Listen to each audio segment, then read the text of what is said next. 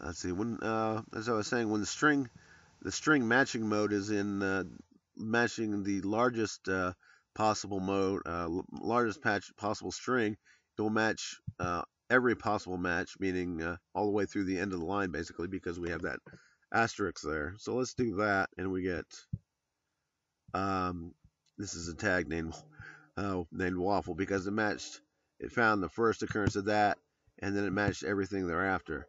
Um, so there are other patterns we can use with this. We could use of course, we use the asterisk. We could use the question mark, which matches a single character. We can use also brackets, which would mean anything in the bracket would mean we could match like A through Z, basically any character which is A through Z, or we can make it A through capital Z, and that would match any alphanumeric character, not counting numerals, and so on. So that is basically um, some basic things we can do with strings.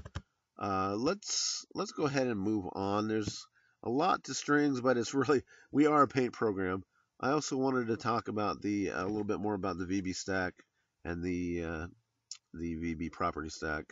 A couple more things we can do with those. Let's dim something as new VB stack object. Let's just push a couple of items onto it. Let's see. S, and we'll do S dot push aardvark S dot push mom, S dot push dad, etc.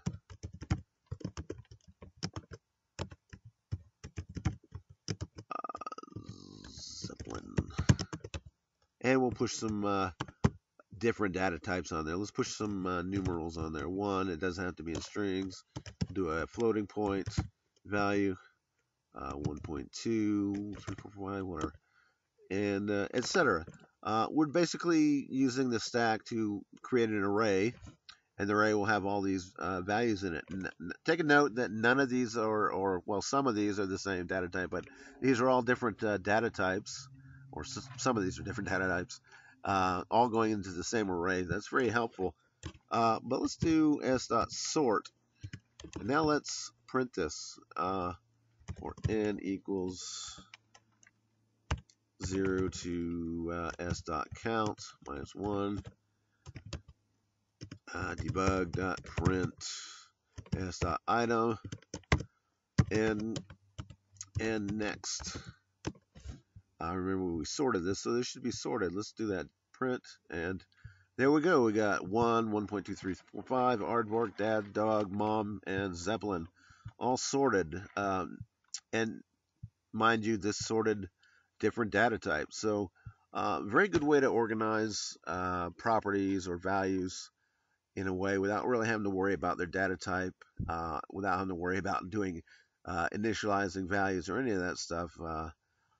Something we like to have in there is a support function, very useful. So that's about all I have to say for now. I want to get back into the graphical stuff. This has been kind of an aside, but like to show that we have a very powerful API in Hallearn. It's easy to learn and pick up, hopefully, and hopefully people pick it up and start programming with it and just doing things, learning and being creative, because we're about being creative around here.